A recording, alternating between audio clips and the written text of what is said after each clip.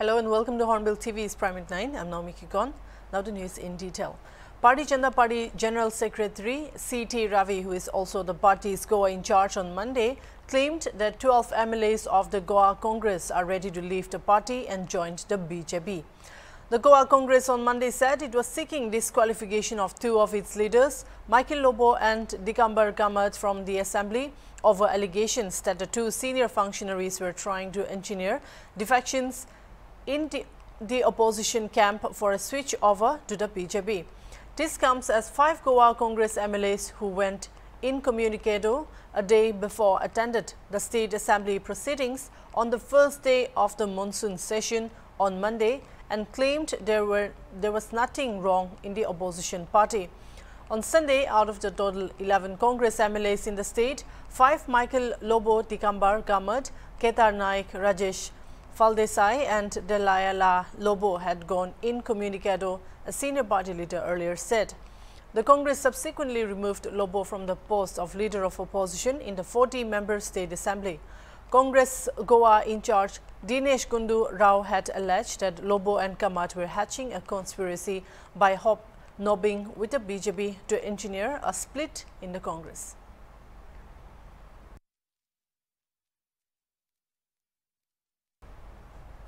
The Goa Congress on Monday said it was seeking disqualification of two of its leaders, Michael Lobo and Dikambar Kamath, from the assembly amid reports of the two senior men engineering a defection in the party for a switch over to the BJP. Goa Pradesh Congress Committee President Amit Bhatkar said the party is moving a disqualification against the two senior leaders. CLP का जो meeting हुआ उसका जो resolution निकला that to change the CLP leader सो अभी I have submitted the letter to the honourable speaker to remove our earlier CLP leader and our new CLP leader will be finalized by today and we will submit the same and as said yesterday, I mean that action whatever has to be taken that will जी अभी दिगंबर अभी reaction दिया है कि वो बोलता है कि still हम लोग कांग्रेस का ही है Digambar and Michael is also saying that they're still in Congress. See, I think our in charge, Goa in charge, has given a statement yesterday. I mean, so whatever development happened कल के हिसाब से, we have taken a party has taken a stand and उसपे हमने कल clarification दिए. Fugitive liquor baron Vijay Mallya has been sentenced to 4 months imprisonment by the Supreme Court in a 2017 contempt case. The apex court, which has been irked over Mallya's repeated non-appearance, also imposed a Rs 2,000 fine on him after finding him guilty of contempt. The SC has said if the fine is not deposited in time, Mallya would face 2 more months of imprisonment. He did not show any remorse, the court observed while passing its order. The apex court was due to announce the punishment for the fugitive businessman today in a 2017 contempt case. Mallya was found guilty of contempt for violating court orders by transferring 40 million to his children and was ordered to repay over Rs 6,200 crores in bank loans and was sued for contempt for failing to disclose a 40 million payment from British spirit maker Diageo. Solicitor General Tushar Mehta had told the Supreme Court in February that banks had recovered a total of 18,000 crores from fugitives Vijay Mallya, Nirav Modi and Mehul Choksi.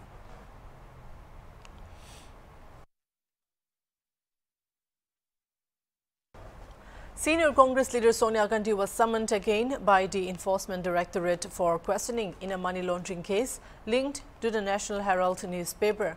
Rahul Gandhi, Sonia's son and senior Congress leader, was earlier questioned for 5 days and has spent over 50 hours at the ED office over 5 sittings, with the investigators questioning him over multiple sessions and recording his statement under the Prevention of Money Laundering Act. The probe relates to alleged financial irregularities in the Congress-promoted Young Indian Private Limited, which owns the National Herald newspaper. Congress has accused the centre of targeting opposition leaders by misusing investigative agencies and has termed the entire action a political vendetta.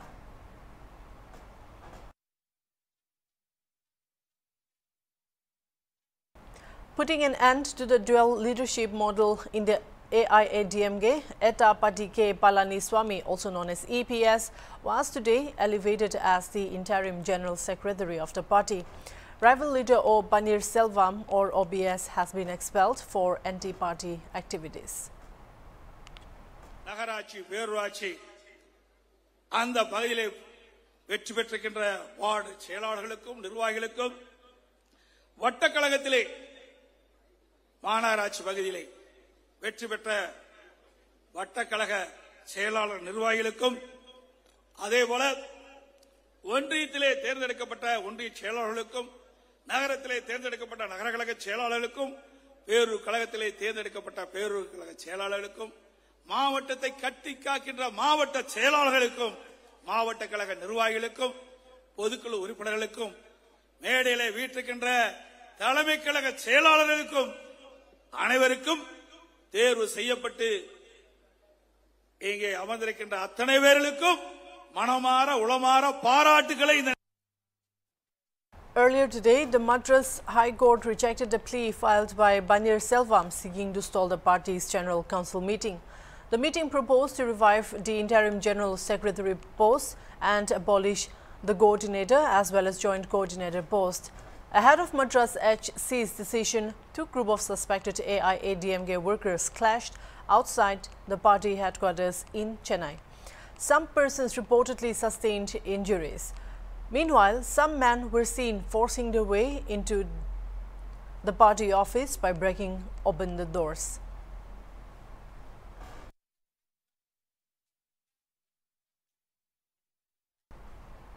After a vertical split within the party led to the collapse of the MVA government in Maharashtra, Shiv Sena Chief Uddhav Thackeray's parliament unity will be tested when MPs vote to elect the next president of India on July 18.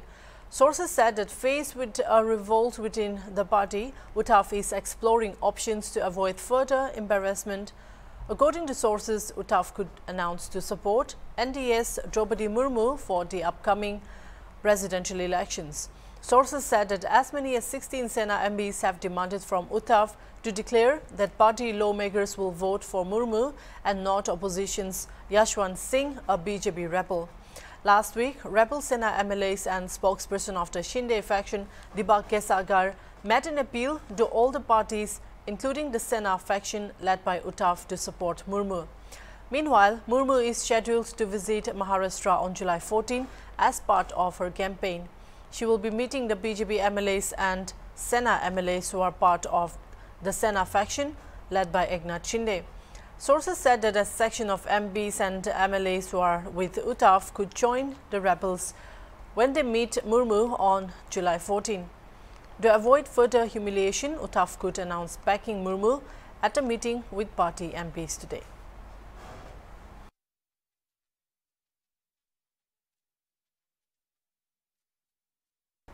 State Minister Damje Nimna Along has once again grabbed the eyeballs of the Twitterati after he asked Twitterverse to join singles movement on the occasion of World Population Day.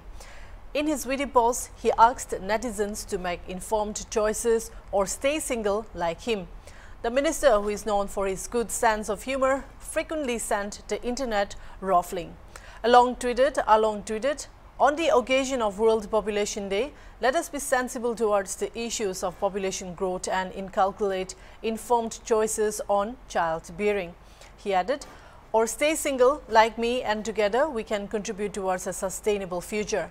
Come join the singles movement today. In another post on Sunday, Along ruled Twitter yet again when he reacted to Google's query about his wife. He won the internet with his witty remark, sharing a picture of the most asked question on Google about him. Damje Nimna Along in the post showed all the related queries that pop up in Google when typing his name. Among them were Damje Nimna Along Twitter, Damje Nimna Along age and Damje Nimna Along viral video. However, what caught his attention was Damje Nimna Along wife. Reacting to the same, the minister attacked Google and wrote, ILA, Google search excites me, I am still looking for her. The response left the netizens chuckling at his quick wit. Recently, also, he had been in the news after his video telling the benefits of having small eyes went viral.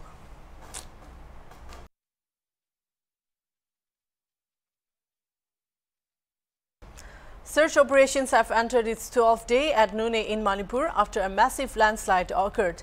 Water Resources and Relief and Disaster Management Minister Awangpo Nyumai said that the rescue operations of the victims of Marangching Makaum landslide will continue for 3 more days. The minister reiterated that the rescue operation will continue till all the victims are found. He informed that 3 more dead bodies have been found and the death toll mounts to 53 from the landslide that struck a railway construction site at Tubul in None district. 11th July. So, if the village or the family wants to continue for 1 or 2 days, we may do so. But one consideration which I think we all have to think a little bit about is also that even if we found the body, it is completely decomposed and we wouldn't be able to recognize the body.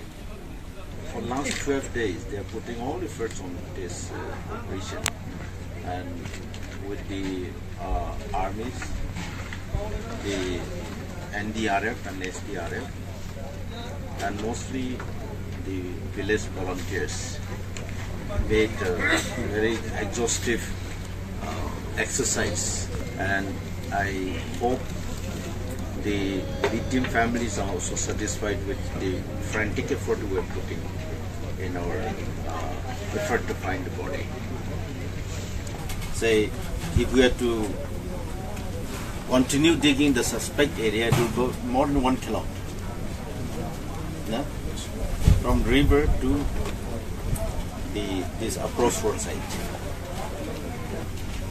I think it will be difficult to even do the honors. Considering the hardships faced by the officials and volunteers who had been carrying out the rescue and search operation for 12 days continuously, Nyumai said that a review meeting will be held to discuss for providing additional force in the rescue team. The minister also requested the Army, NDRF, SDRF and volunteers for full cooperation unless the missing victims are found.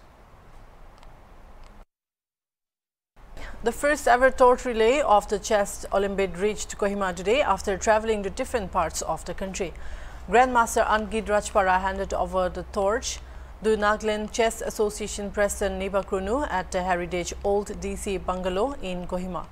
To mark the Chess Olympiad Relay, a blitz tournament was organized by the Nagaland Chess Association in association with the Youth Resource and Sports Department at the Heritage.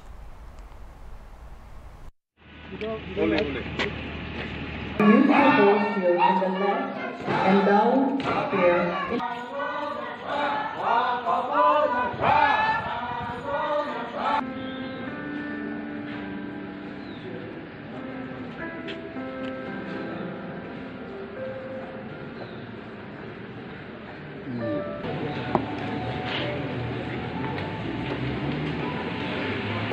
International event के रूप में अपने जन्मस्थान में फिर एक बार आकर के to start this new tradition, the torch relay, and I'm particularly happy to do it here. Speaking on the program, Minister for Planning and Coordination, Land Revenue and Parliamentary Affairs, Niba Krunu, who is also the president of the Nagaland Chess Association, said that chess was originated from India and today it has made a great impact all over the world as an important game. The minister encouraged the students and chess enthusiasts to participate in the tournament and urged upon the organizers to conduct more tournaments. If we are to become wiser, it is that the chess, it helps every one of us. Today, in Nagaland, the Nagaland Chess Association too have organized the chess tournaments in the district level, especially to the remote area also. And recently, even in Tunsan, the game was organized. Yeah. Our Honorable Prime Minister also is a chess player. And this time, the FIDE has given opportunity to India to display that it has originated from India. For the students, it has become very important because their concentration is better, they can think deeper, and therefore it benefits the youngsters. Grandmaster Angid Rajpara, who brought the relay torch, said that Nagas have talented players and he sees potential in them to improve with more tournaments and trainings. Grandmaster Angid Rajpara. I am visiting Nagaland for the first time for the Olympiad torch relay, and as a part of the program I played with talented Nagaland players, and I feel that some of them are playing quite good and there is potential for them to improve, and I hope with more tournaments and more training they will do well, and I am quite happy with the hospitality and of the Nagaland people and the way they respect chess, and I am looking forward for more players to improve from this. The 44th edition of the Chess Olympiad has been awarded by the World Chess Federation FIDE to the All India Chess Federation AICF and will be held at Mahapalipuram, Tamil Nadu from July 28 to August 10. To mark the historic occasion, the torch relay is being conducted to 75 iconic locations of the country in consultation with the Ministry of Culture across the country and will reach Chennai on the 28th of July 2022. The Olympiad torch relay was launched by the Prime Minister Narendra Modi on June 19 in New Delhi and will culminate on 28th of July 2022.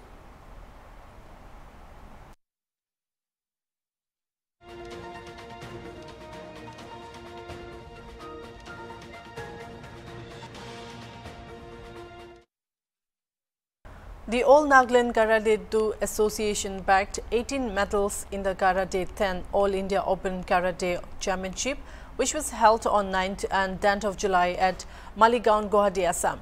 The team bagged 7 gold, 7 silver and 4 bronze medals by participating in pot, sparring and kata events.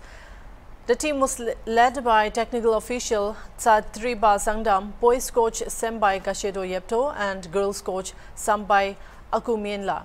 As little as 7-year-olds from Nagaland participated in the event and brought laurels to the state.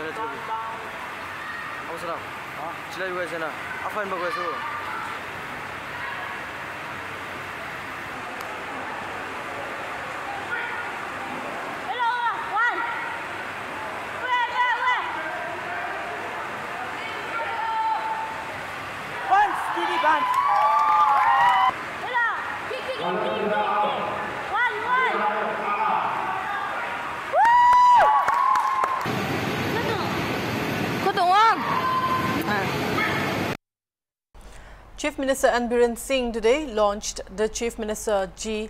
Hakshelki Tengbang CMHT and Pradhan Mantri Jan Arogya Yojana BMJAY social media campaign at Hotel Classic Grand Chingmairong today. Addressing the gathering, Chief Minister stressed on the positive change in the health sector under the present government. He said Manipur has improved tremendously in the health sector, as is evident by the successful kidney transplant at JNIMs recently. Mayan Kashyormi, the Hida Kapa the Shiormi, and the Hida Kapa yam ka hena madu dimage lai re hira ka publishing de ni dimage lai do rishe anu madu ki show ai public se de koi do and don'ts khara koi health department ki kaam ko ko ta na raga preventive measures kanai to shi hai bedo koi hospital sai honorable minister ka ta na bani school di class school background with the home and the 3 year ki say time to give a vaccination to say 3 year in the about the vaccination to adu slowing the the higher 3 year ki below school si was ye thokadra kahandra in case we na gan du da mu chandokra de madu akib so khayre and I am do jo koi government ye koi cabinet ki kari khana da main do session to below. The social media campaign, which were launched today, included official page of CMHT and PMJAY Manipur on all social media platforms, State Health Agency Manipur's official website, roll out of Open BIS, self-registration for PMJAY card, launch of PMJAY comic book, teacher's guidebook, PMJAY and CMHT flyers, updated information on CMHT and PMJAY brochures, rollout of PMJAY card generation drive by Zephyr Limited and MedSafe Health Insurance TBA Private Limited.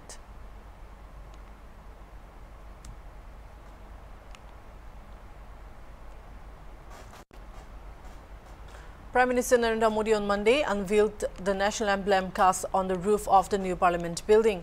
The emblem is made of bronze and is 6.5 meters in height and took over 9 months to cast, said senior Central Public Works Department officials. A senior CEPWD official said the structure weighs 9,500 kg and is 4.4 meters in width.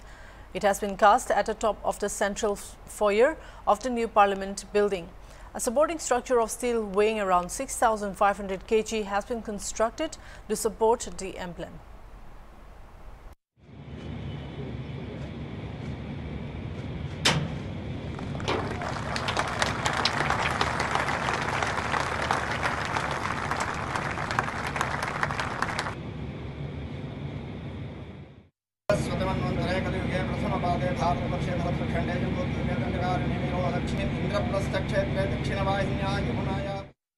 The PM also interacted with the workers' Shramjeevis who are involved in the work. Lok Sabha Speaker Om Birla, Union Minister Hardeep Singh Puri and others were present at the event.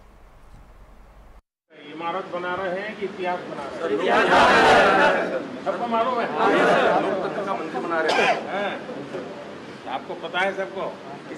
तो काम करने के लिए उसमें क्या फर्क? मकान बनाते हैं और ये बनाते हैं, तो काम करते समय क्या फर्क होता है? हमें घर